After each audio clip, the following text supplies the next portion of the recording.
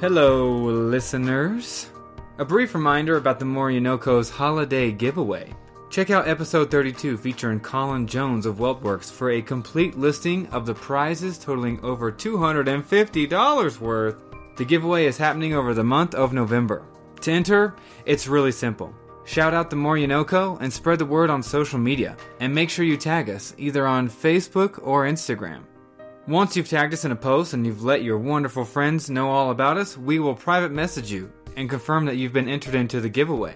We don't want you wondering all through the month of November if you truly got entered into the drawing. So we're going to put your mind at ease.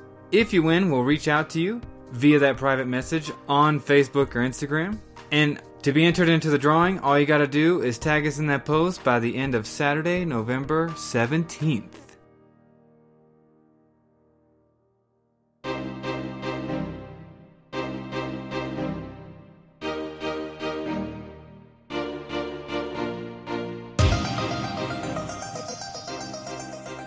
This time, I am sitting down with Nick Kinney, the executive director of the Greeley Philharmonic Orchestra.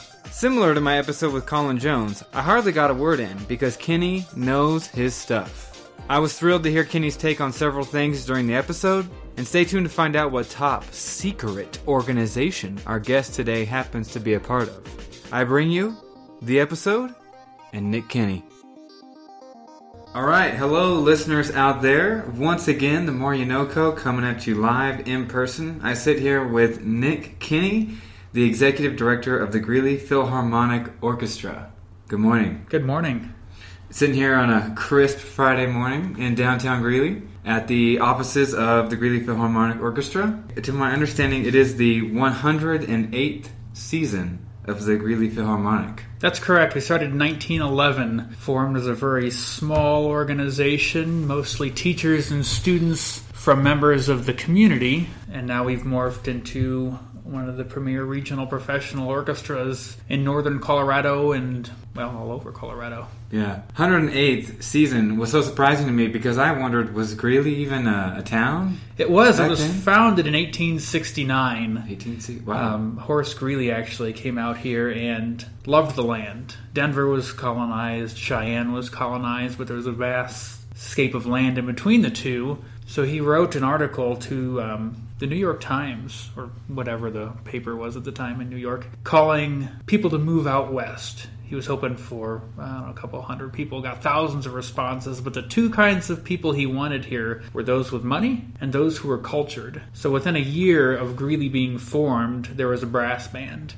A few years after that, an opera house was built just right downtown on 8th Avenue. And not long after that, the orchestra formed. Is the old opera house where the crest is? No, I think that building's gone.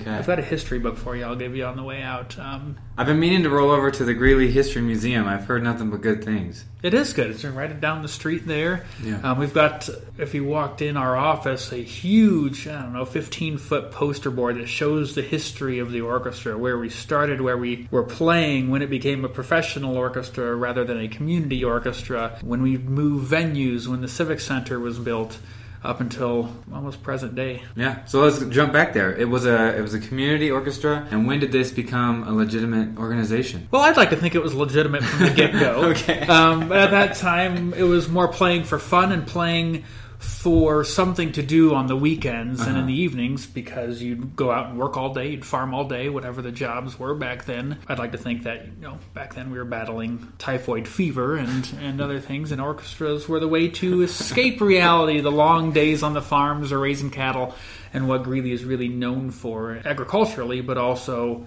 very driven culturally, musically in this town. And in the 30s, I'd have to go look at my poster board and sheet a little bit. The orchestra members started to get paid. No, they started paying for admittance to concerts. And then eventually the orchestra members would get paid, I think, a whopping 5 cents or 10 cents per service. Ooh. A lot of money back then. Yeah. And then really when Howard Skinner took over, really propelled the orchestra forward. At that time, there were a lot of teachers at UNC, and their students would be their stand partners, essentially. And as we continued to grow, and Howard brought in really a high caliber of musicians, is when it started transforming to be a very highly sought-out orchestra for musicians to want to perform with. And by the time he retired in the year, early 2000s, mid 2000s, we were a driving wrecking force in the community. You were going to a concert on a Saturday night. Mm. Glenn Cortese has since come in and just launched us even further. So what used to be a very community-centered organization of the musicians were in town, part of the community. We have musicians all the way south as Colorado Springs up through Cheyenne and Casper, Wyoming, with a few of them coming in from out of state beyond Colorado and Wyoming to be a part of this orchestra. Some of these seats that you get, you earn, you audition for, they're yours until, something may come up, another job, or you move out of town. But our contrabassoonist was living in San Francisco for a long time and kept coming back to Colorado just for concerts. How often would they travel back? About 6 or 7 times a year. It depends when he's called for. Not every piece calls for a contrabassoon. I think he's actually back in Colorado now, playing at next Friday's concert. But all of our musicians are professional musicians. They are either professors, university teachers, or professional musicians to where they play in every orchestra that they can to make up their income. They're at one weekend they're in Greeley, the next weekend they're in Fort Collins, Cheyenne, Casper, Colorado Springs, Denver, Longmont. They're piecing together the musician life, as it were, and many of them do it quite successfully. Mm. It immediately reminds me of the adjunct instructor life, where you end up having to teach at multiple colleges to make ends meet, because maybe not every university can give you the amount of coursework that it would take to sustain yourself. And it sounds like that might be a similar situation for a lot of musicians out there. It is, and they know what their passion is. Their passion instills the appreciation and love of music in a live performance setting. But they put a lot of miles on their car doing it that way. But it's amazing how they're able to do that and have pieced together a career. So many students go to music school thinking they're going to be the next, Dudamel or Yo-Yo Ma, and it's cutthroat. To get a position in a symphony is highly sought after. Auditions for even a trumpet position will bring out 20, 30, 40 people. If it's a higher-end orchestra like the Colorado Symphony, you could have hundreds of applicants gunning for one position. One position, yes. It's like the starting quarterback spot. You're looking all over the country or the world at who might be the next concertmaster or principal trumpet player for maybe the Colorado Symphony. The same is true for us. We have an opening, and auditions are packed. Full day's worth of auditions for a violin spot or a trombone spot, whatever vacancy we may have. And once you get a hold of that, you don't let that go. They, like I said, unless they're moving out of state or the distance is too far to travel, those are their seats until they're forfeit. And what's that process look like? How do you all put it out there? How do people find that this chair is open now? It's a really close community, whether it's Fort Collins or Cheyenne. A lot of our musicians work with each other in so many different settings. And the executive directors, we meet once or twice a year just to brainstorm, toss some ideas around, but also informing each other when we do have those openings. Because the stronger an orchestra, I guess the more they play with one another and get familiar with their styles, just the more cohesive unit they become, which means the performance is better.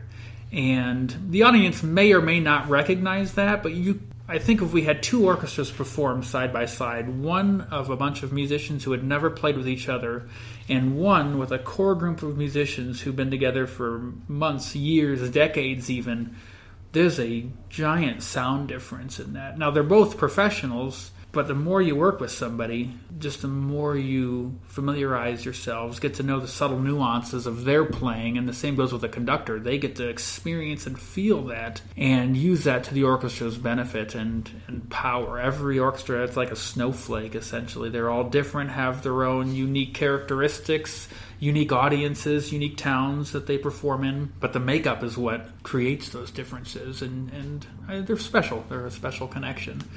So when we have auditions, we publish it on our websites and we distribute it to the other orchestra's executive directors, and the musicians talk and share things all the time. If they met somebody at a gig, at a pub, I call it a pub, at a bar or a brewery, and make a connection, they'll keep that in their mind of, we have violin openings. This person played the violin at this event or at a dinner, a catered dinner or whatnot, and they like their playing. They might want to encourage them to audition. potentially take on that next role.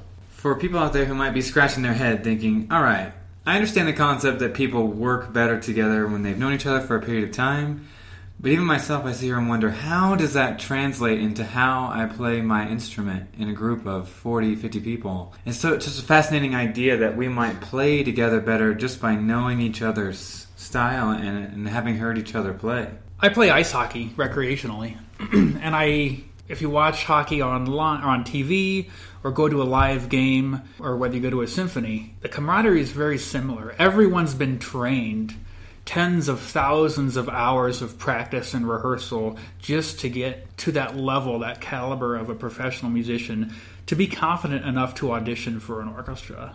Whether it's our orchestra or Fort Collins or the Colorado Symphony or bigger, Cleveland, New York, Philadelphia, the training is the same. Just like a left wing or a right wing, their jobs are there. Everyone knows their jobs from years and years of experience. But once you get the right players in place, a conductor, a concertmaster, a section player, it's like everything's firing on all cylinders. It's like when you find that perfect line that's your goal-scoring line in hockey where everyone on the ice knows, I'm a huge Blackhawks fan, knows Patrick Kane's style. They kind of can read and sense what he's going to do next to hopefully score a goal or to pass it to get an assist for a goal. And the same's with the orchestra.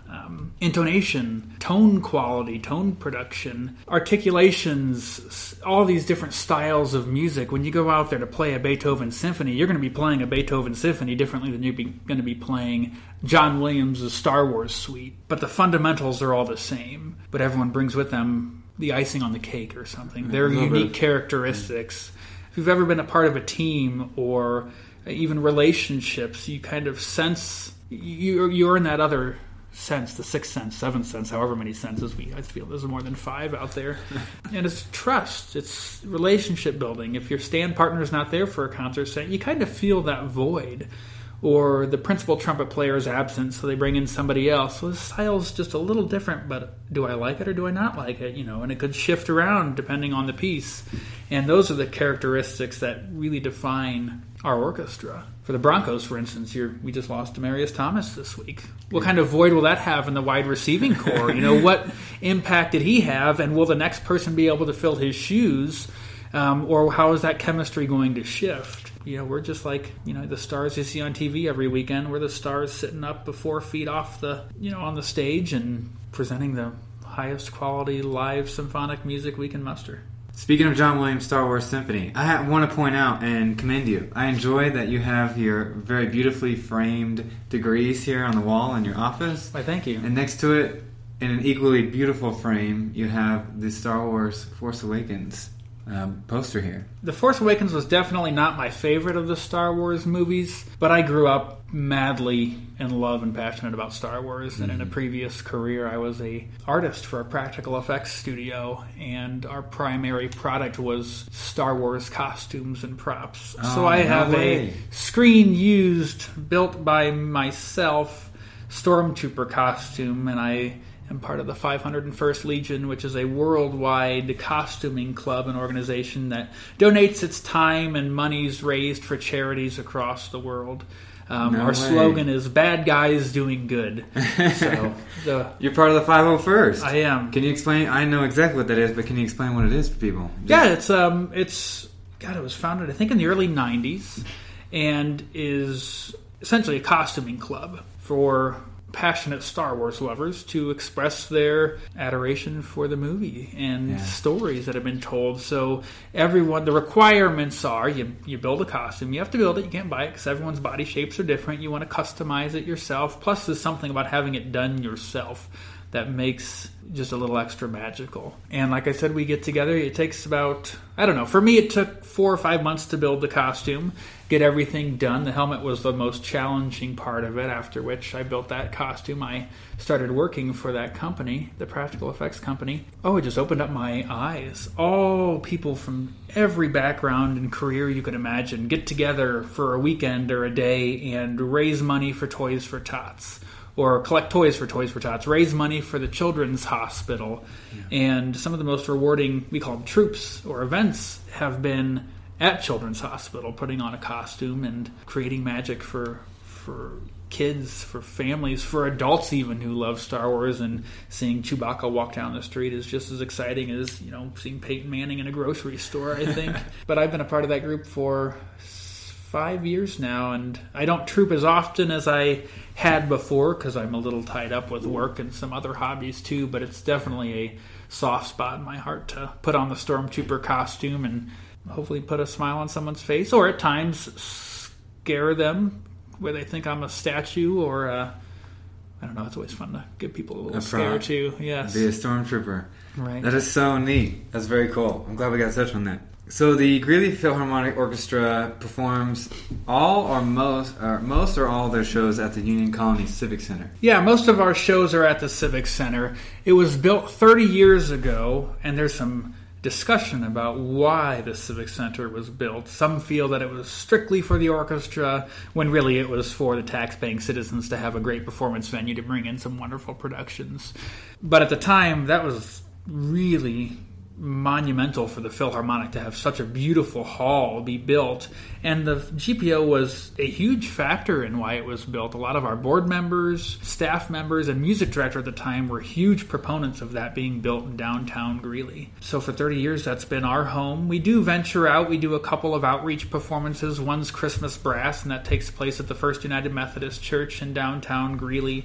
We do run out concerts every now and again, but mostly the Civic Center has been our home, and tremendous venue in northern Colorado. I think it's the premier venue. You can ask everyone at the Civic Center too; they'll say the same thing. But great seats. There's not a bad seat in the auditorium at all. My preference is the first balcony. You can see everyone on stage. You may not be as up close and personal as you may want to be, but seeing the whole production unfolding before your eyes is really magical, and I think could add a sense of wow factor of, holy moly, you're getting 65 or 70 people to play at the exact same time, to breathe at the exact same time, to pluck a string at the exact same time. I don't know if you've ever had a classroom with students, or you can do this with adults too, of just asking them to clap once together. Count down 3, 2, 1, clap. And it sounds like a ripple. It sounds like thunder, depending how many people you have.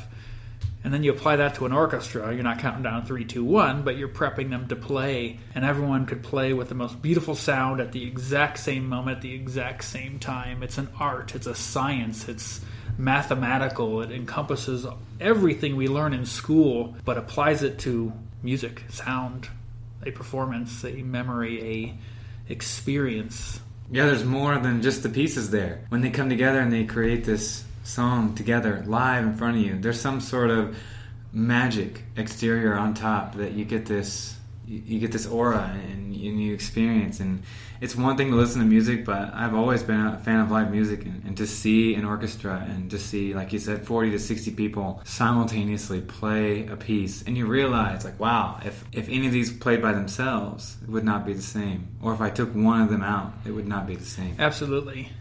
One thing I like to encourage folks to do is close their eyes during a performance. Sure, it looks like you're taking a nap or you're bored, and that's not. And I'm guilty. I close my eyes because I don't want to be unencumbered by visual distractions of something moving in the background, or a percussionist moving from one instrument to the next during a piece. But I want to be so in tune with what the orchestra is performing that I don't want my vision to impair what I'm hearing.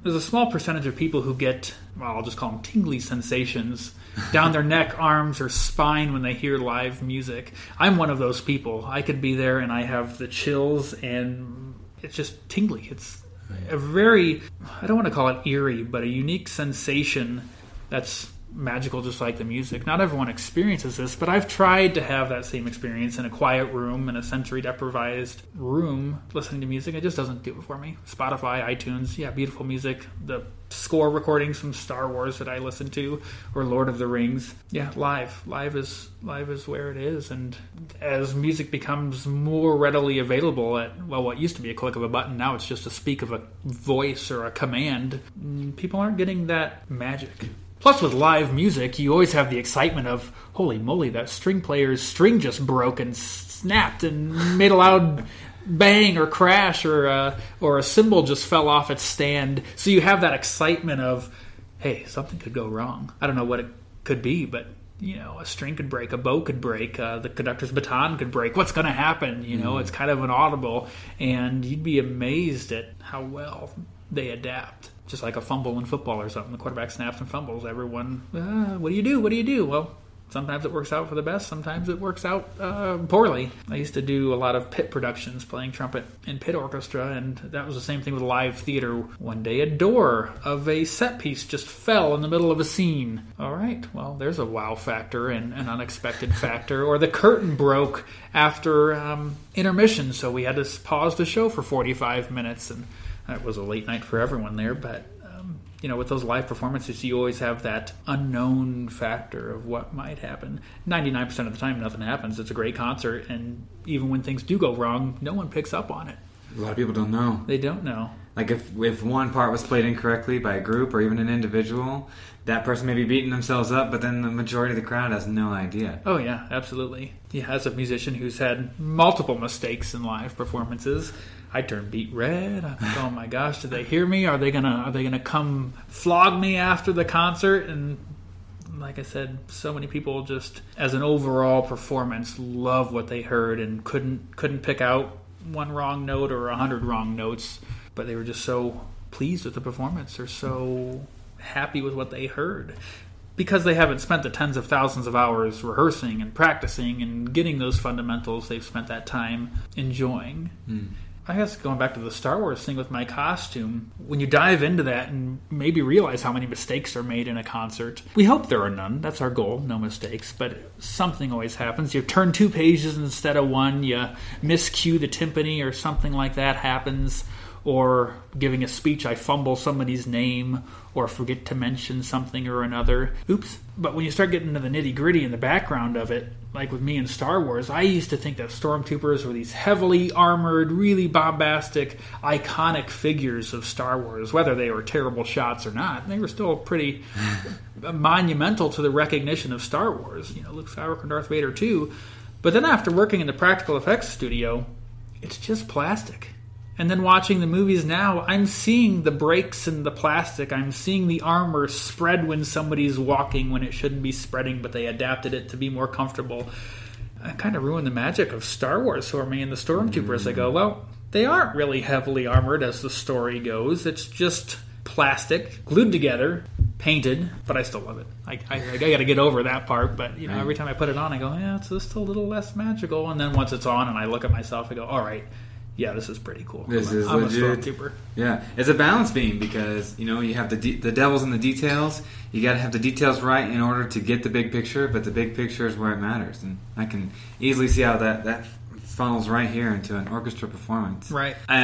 Self-disclosing a lot here. I am a fan of WWE wrestling. All right. And a lot of times when you tune in on television, it's live, but you know that if something drastic happens, they're either going to show it or they're going to shield the viewers on TV from seeing something that would be atrocious. When you're live, there's a realization you get during the match that if something goes wrong and something bad happens to one of these performers, I'm going to see it. There's no editing. They're not going to be able to pause time or cut away to a commercial because I'm here. And I think what you were saying about being live in front of this orchestra performance, it's the same thing. You're right there and you realize, obviously it's not a recording from the time you walk in, but I think there's a feeling that sits in. I'm seeing this being made right now, and it's in a way that I will never experience again. And no one else in this world is experiencing it who's not in this room right now. Absolutely. I don't know if enough people realize that. You can hear a Star Wars suite 100 times in your life, whether it's in a soundtrack or a recording or in the movie. But what you hear live or see live, whether it's a sporting event or a concert, that's only going to happen once. Of course, if you record it and take it home and you'll have that forever and cherish that memory. But that's different. Right. You don't have that connection, that live interaction with our upcoming concert of Beethoven's Fifth. You're only going to hear that from the orchestra this one time once. We may do it again in 10 years, 15 years, but we're only doing this concert now. Mandy Harvey was just here a few weeks ago. You only experience that was. Her story, her songs, her passion that she has for music. You can catch up and read the article afterwards or go to the concert and buy a recording. We don't have any recordings, but if we did have recordings and we're selling them, it's not the same. You were there. You were sitting next to somebody you may have never met before or ever known in passing, but you were sharing a moment and a memory together. Hopefully it was a great memory. Mm-hmm. And I don't know, that doesn't happen enough with such a high-paced, busy society. One thing I commend music on, especially classical music or symphonic music live, is it allows you to take a step back, to take pause, to stop thinking about all of the deadlines you have coming up or what you're going to prepare for the grandkids' visit this weekend or where you're going to go on vacation, how you're going to find, everything that goes through our brains on a regular basis. When you're in a concert hall, that's what your focus is music. And all of those stressors kind of go away. I try to listen. I know the stigma is classical music is great studying music. It's soft and slow and boring, so it won't distract me from my studies. Well, no. On all of those, you're just not listening to the right music if you think it's boring. Holy moly, some of the most intense, bombastic pieces have been with classical music and orchestras. But it's background music. Whether you're listening to, I'm a guilty pleasure. I love the 80s music. That's my jam. My go-to soundtrack now is the Guardians of the Galaxy Volumes 1 and 2, and that's what I do for chores, for cleaning, for whatever to get me motivated and pumped up. But at the end of the day, that's in the back of my mind. I'm not paying attention to the music. I might be singing along or dancing along to it, but it's not necessarily got my full attention. Even if I'm listening to something to relax me, if it's on my computer or on my TV, is it really relaxing or is it just background noise? When you're in a concert hall, I think that gets to be the forefront of your mind or your attention, to where that is what's captivating you. You are seeing and hearing music performed right in front of you. No delays, no recordings to make it the best sound it could possibly be. We all know Hollywood and how layers and layers and layers of recordings end up making the final product. But you're hearing it live. And when it sounds just as good live as it does on a soundtrack, then that's magic. That's when you know what you've heard is the quality that's being recorded in studios in New York or Los Angeles.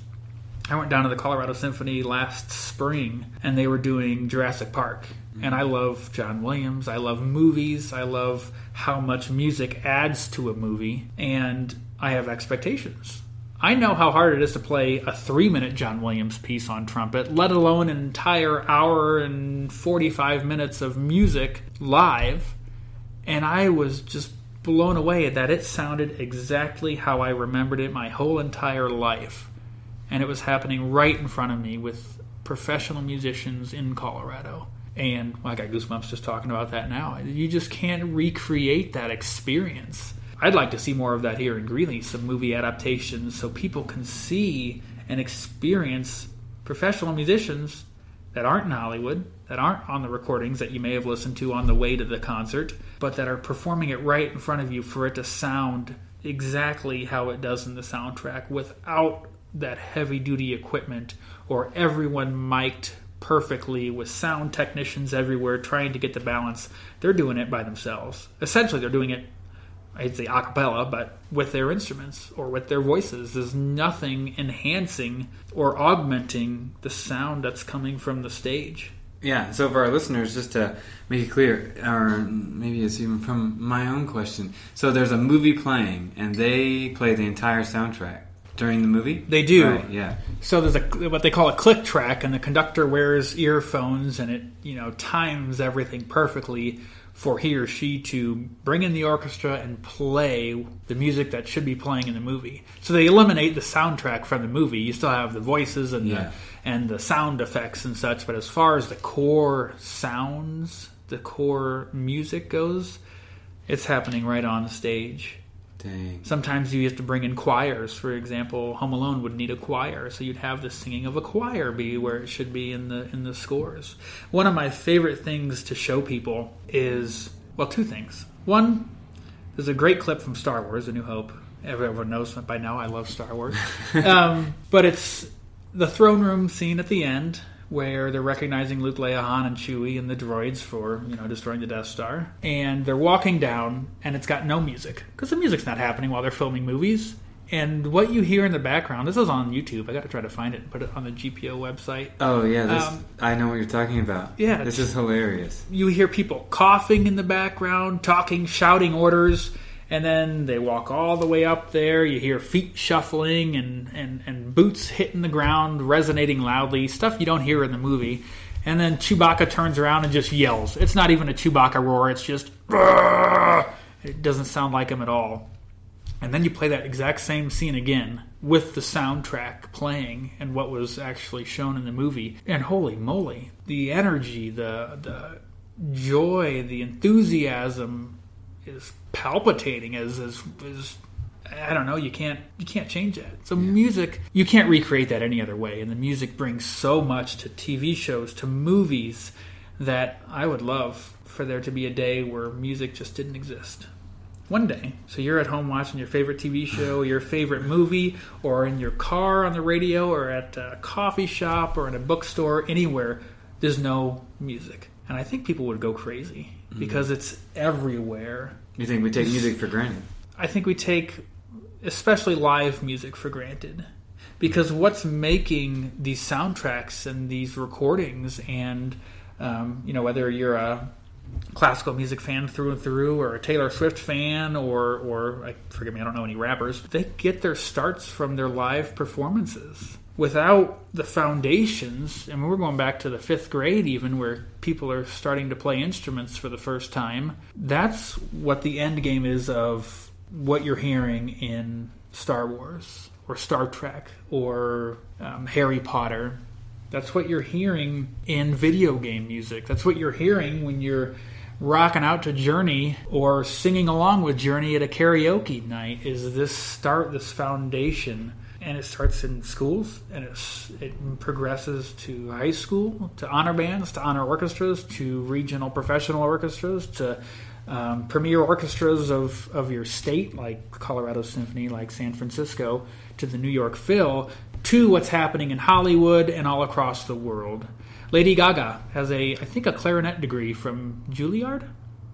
I'd have to double check my facts. But she's classically trained. And look at her now. She's a great pop star. And I know I take advantage of live music. I'm given opportunities to go check out a performance, and I look at my calendar and say, well, I don't really know if I can squeeze this in. I haven't been home all week. I think I might just sit this one out. Well, Nick, that's a live performance you just missed. That is your support of a live experience, whether it's opera, musical theater, orchestra, symphony, whatever. I'm missing out. High school bands. Come on, you've got to support all of that before the soundtrack to The Office, the main theme, isn't playing when your favorite show is on TV, or it's just not the same because we don't have that core, that support, and it starts just on a local level. And I've got an education degree. It starts with our kids in our schools and instilling that passion for music that will drive them to be either supporters of the arts or the artists themselves as time goes on.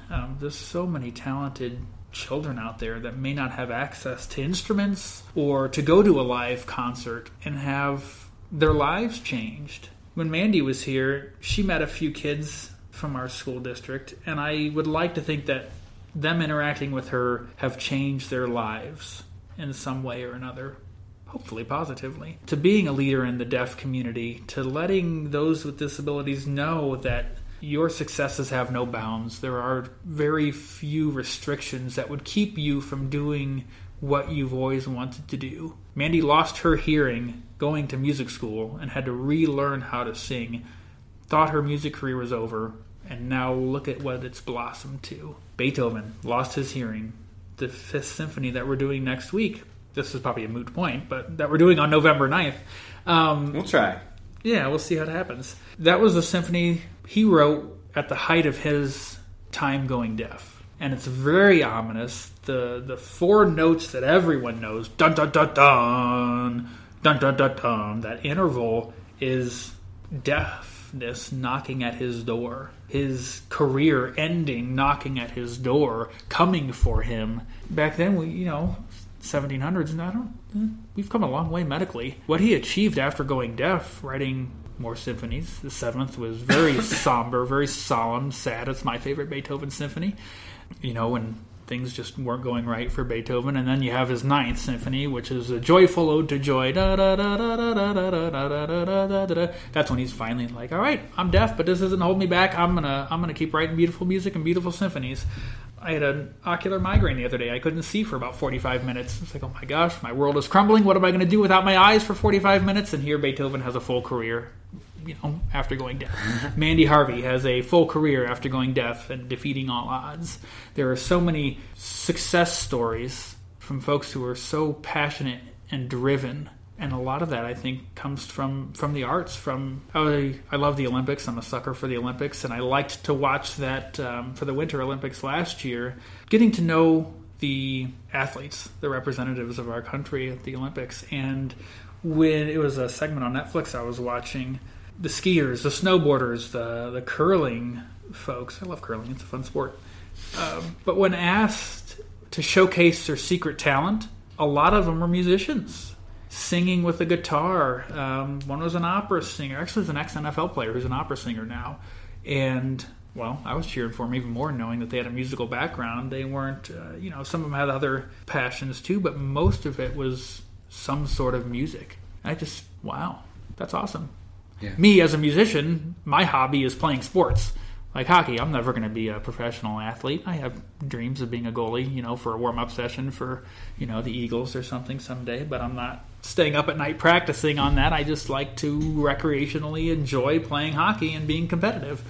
And it's nice to see athletes being recognized and not afraid to showcase their musical talents and abilities or whatever other passions that they may have that may have been viewed differently even 5, 10, 15 years ago. I think tying in the 501st and the costuming clubs that have blown up over the past decade, people are so much more comfortable with who they are and not afraid to show it. And I think that we've just come such a far way as people and humans to honor that. The geek culture is at the height of culture now. I mean, Comic-Cons are huge. People cosplaying is getting out of their comfort zones, finding friendships and relationships by embracing their passions and not being afraid of what others might see that as.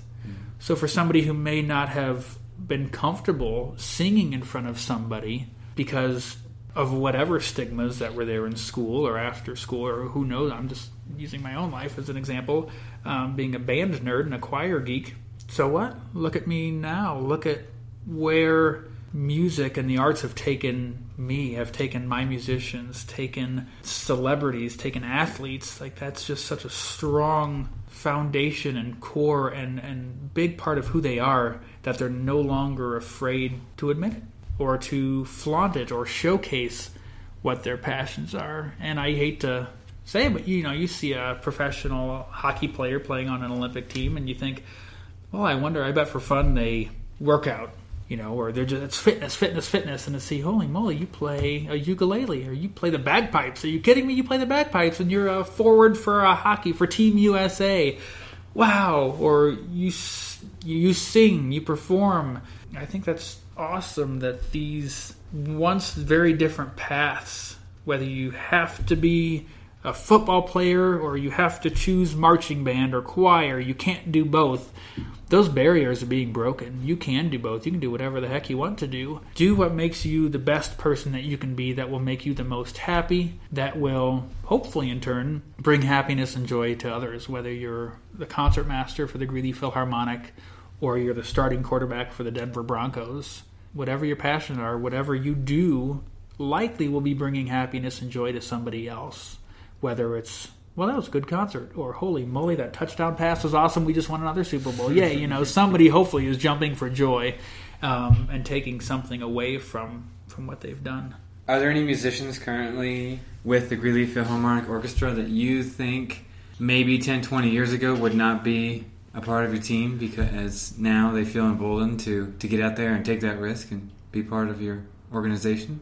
Well, I don't want to call anyone out, but there have been some great stories that my musicians have told we're asking them to introduce themselves before concerts to make it more personable for our concert goers, for our patrons, to get to know who's up there performing. It's like when you're announcing the starting lineup for the Broncos, hi, I'm so-and-so, I went to so-and-so university. Well, we're going a little more in depth than that.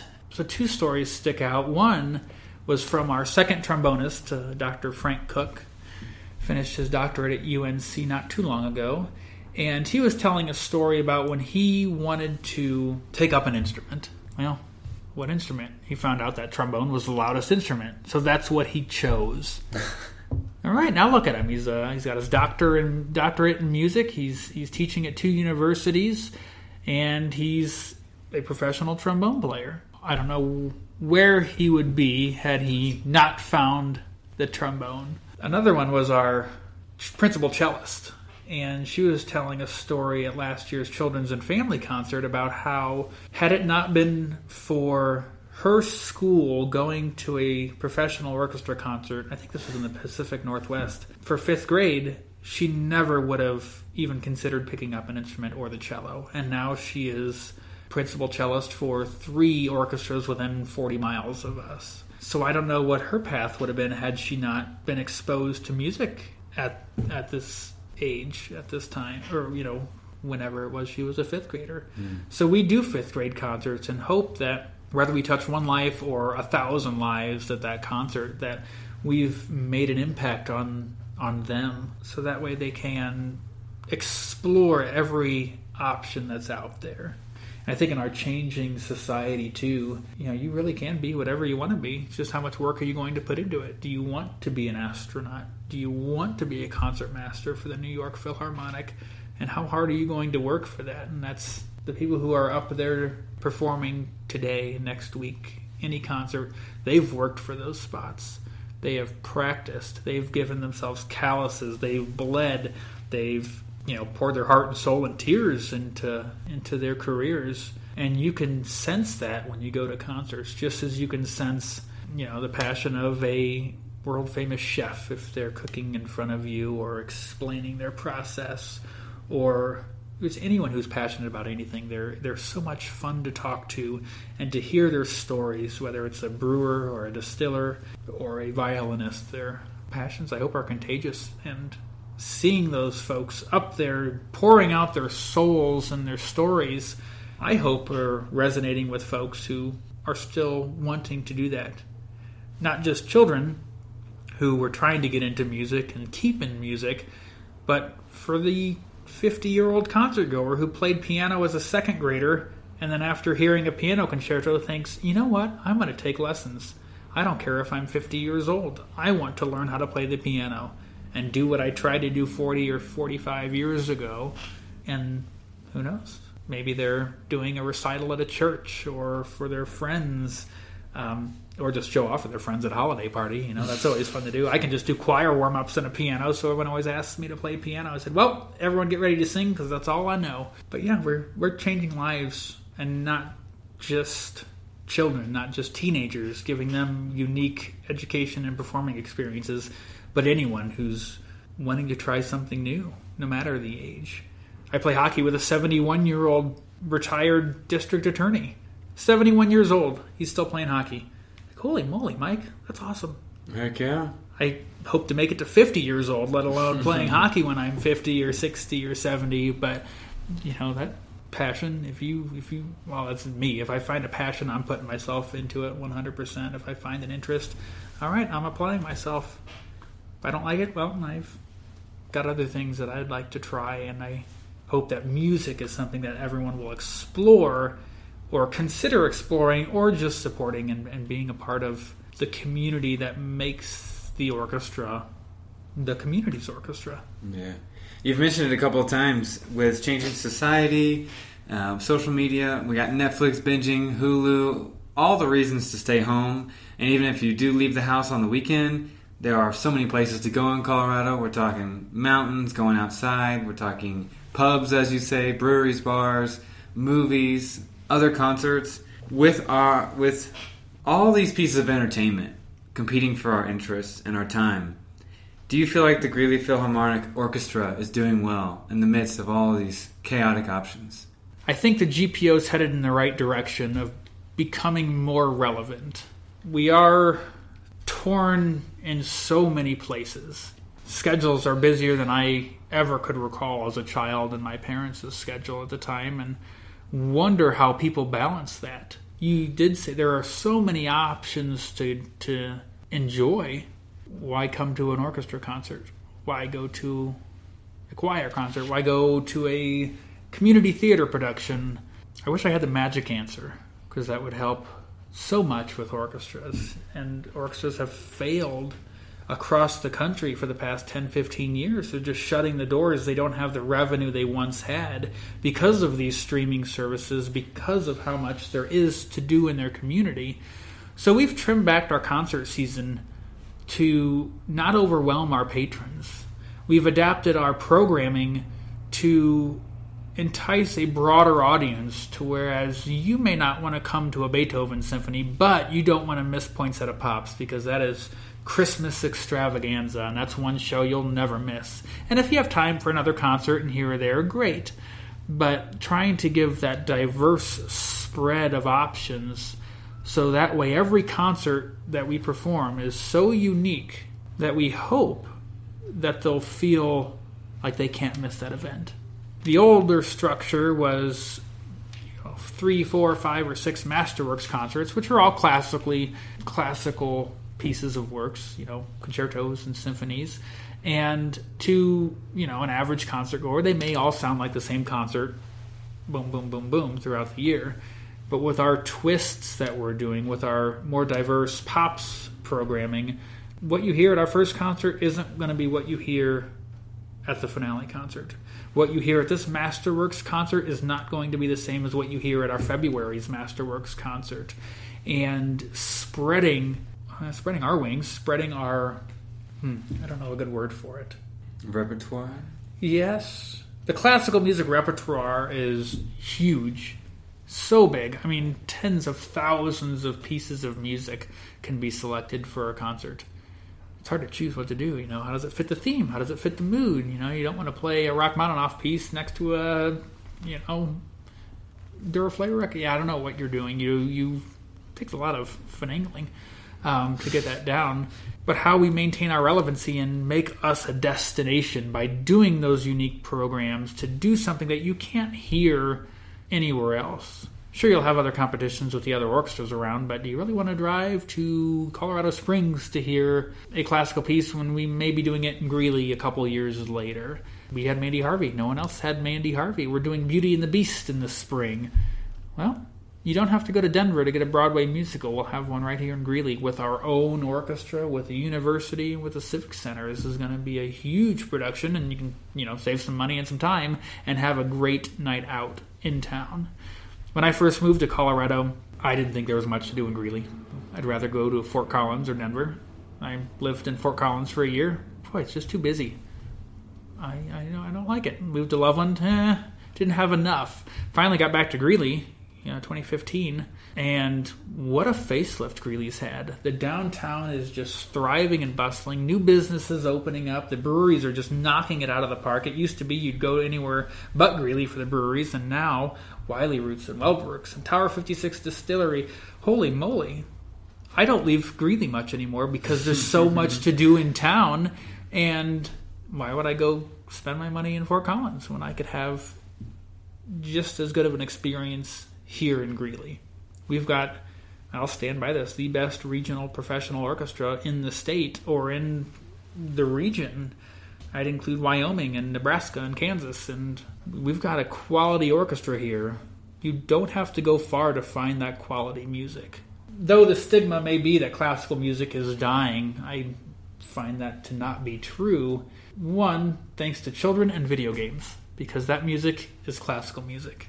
Same musician, well, not same musicians, but same orchestration, same instruments, and it complements the video game. Kids love video game music. I want to do a video game concert pretty soon in the next year or two. Maybe team up with the Comic-Con in Greeley if we want to start one up. That might be a good fundraiser. But finding our relevancy and classical music isn't dying, isn't dead. Sure, orchestras are struggling, but have they adapted to what people want to hear?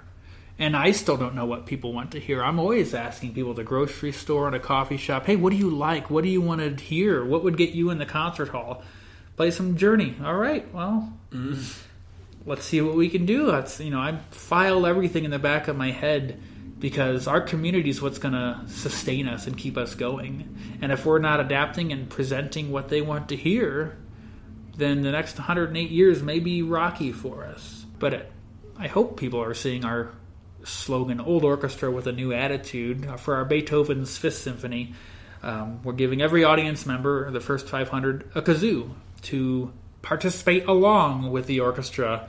Dun, dun, dun, dun, dun, dun, dun, dun. They'll have some instruction, and they will be, we're not going to actually play during the concert, but to show them to play a little bit with the orchestra and hear how that theme and motive carries on throughout the piece. I don't know of any other orchestra that's given an audience a kazoo. This could backfire tremendously, and I may be out of a job in 2 weeks. Or it could be the start of something very unique and very interesting. I can't say we're going to do kazoos again, but a one-and-done time of, holy moly, that orchestra just gave their audience kazoos. That's a lot of trust to put in your audience members to not be kazooing around during a clarinet solo or a clarinet concerto. I think our audience can handle that. I think they're going to have a really good time, and it'll be silly, it'll be fun, but also educational, to whereas what they're going to be introduced with while playing the kazoo, they might be listening for the rest of the symphony. Sitting still for 42 minutes is a really hard feat for, I think, just about everybody these days, myself included. So to give them something to listen to focus on for a symphony, and then maybe making a competition with their date or their spouse. Hey, how many times did you hear that during the concert? 6? Well, I heard it 12 times. Haha, I win. I don't know. Get some healthy competition going to increase the experience of our concert goers. Yeah. What will make us different? How will we make sure we're still relevant? By doing something that may not have been done before. Finding more ways to present classical music, live symphonic music, to the masses that could be appealing. And we're just now opening those doors and exploring those options. One of it's our programming. How do we program what the audience wants to hear? Believe it or not, a lot of people love Western music. They like it in Greeley. We have a strong agricultural and maybe not as much of a cowboy feel as we once had, but Western music is just fun. It's, stirs the emotions of the Wild West and what it may have been like 150, 200 years ago. Not too long ago. Not too long. We're still, really young out here. That's huge. Are we going to introduce a Western-themed series where we have all Western music and folks come dressed up as cowboys and cowgirls? There's a lot of cowboys and cowgirls in this area in the Front Range. I think they'd love to come out to that, to be more relaxed in the concert hall. You don't have to wear a suit and tie and tuxedos to an event. Come comfortable. Come relaxed. That's what you're doing here. You are escaping reality in whatever fashion that may be. Or you're going to hear a friend perform, or your child sing with the orchestra, or I don't know what your reason is. Maybe you just love our institution and want to keep coming back and supporting us so we continue on for another 108 years. But whether you're a first-time ticket buyer or a 30-year veteran, 40-year veteran, I want to make sure that they're having a great time. And that every time that they come back to a concert or have a decision to make, whether it's a GPO concert one night or competing with, a performance at the Moxie or a big production down in Denver, I'm hoping that with what we're doing and introducing to our audiences, that they're going to pick us. When it comes to even years ago when orchestras were forming, businesses would move their companies, their corporations, their headquarters to a town that had an orchestra because it showed that they were cultured, and 2, it gave their employees something to do on the weekends. You don't want to build a company, a large headquarters somewhere in, I don't want to pick on anyone in Colorado, so I'll say back in my hometown of Indiana, Fort Wayne had a huge, still does, mega corporations that are housed there. And it's got everything you'd want for your employees. A very professional orchestra, minor league baseball, minor league hockey, tons of parks, something that those employees won't have to drive to Indianapolis or to Chicago to experience. They can experience it there. And so that's why orchestras, a lot of them formed, because companies would feel that it's important to them and the community and their employees to have that kind of opportunity, that elegance to go to a concert. And we still have that. But look at our town. We have so many music venues. You can hear a violin duo at the brewery. You can hear, a little rock group at another brewery. All nights of the week they have these musical live performances somewhere. So you're torn on where to go. Yeah. So I'm hoping, with what we're doing, all right, I hear they had a great concert. I hear somebody got to play a kazoo with the orchestra. Wow. What are they going to do next? That's what I want folks to start experiencing this season is, all right, what's next for the GPO? What are they going to do to knock our socks off at the next concert or for next season? The unknown, the interest factor, I guess. Perfect segue. My next question is, what are your next big events? You mentioned Beauty and the Beast in the spring, and you mentioned Beethoven's Fifth coming up, I think, a week from now or two. What's on the horizon? That our listeners can attend?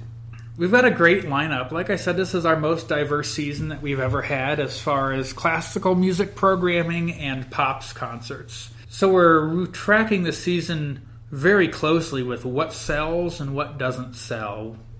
It's important for us to showcase the classical masterpieces because that's a rich part of our history that's shaped so many musical genres that it's kind of an honor to be able to hear those pieces performed live. For our season this year, we're in a weird shift too. We're in the middle of a conductor search. Our music director of 12 years is heading to different journeys in his career, and we've been so lucky to have him. A normal lifespan for a music conductor of a regional orchestra of this size is about 4 to 7 years, and we've had Glenn for 12, and he's really launched us into a great position moving forward. But we're excited to, next year, the 2019-2020 season, have some finalists for the next music director position. So that'll generate some excitement for next year. But as far as the 18-19 season, we've got Beethoven's Fifth Symphony coming up with audience participation. And that's also got Rossini's Barber of Seville Overture. So if you've become familiar with Bugs Bunny, you'll recognize that piece. And we're featuring our principal clarinet player, Robert Vital, who's in the Air Force Band down in Colorado Springs, and he's going to be performing a clarinet concerto that 10 years ago this year he won his first concerto competition with this piece. So it's an exciting, interesting, challenging clarinet concerto that we're honored to have Robert perform, and hopefully the audience will really sink their teeth into that. Our holiday season's very busy. We've got Poinsettia Pops, which has been around for, I think, coming up on 30 years, which is just Christmas in your face, holidays in your face. We've got the children's chorale that sings with the orchestra, the Greeley chorale that sings. We bring in guest soloists. Katie Runkle from UNC this year is our soloist, and it just gets you in the holiday spirit. And that also concludes the Festival of Trees in town, which is the largest Festival of Trees presentation in the country, right here in Greeley, Colorado. So if that doesn't get you in the holiday spirit, we've got Christmas Brass, which is our brass section. As a brass player, I'd like to think this is one of the best concerts of the year that's held at First United Methodist Church.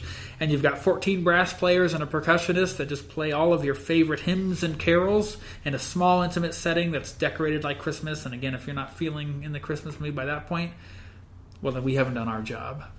We dive in. Our second Masterworks concert of the year is sort of musical speed dating with classical music.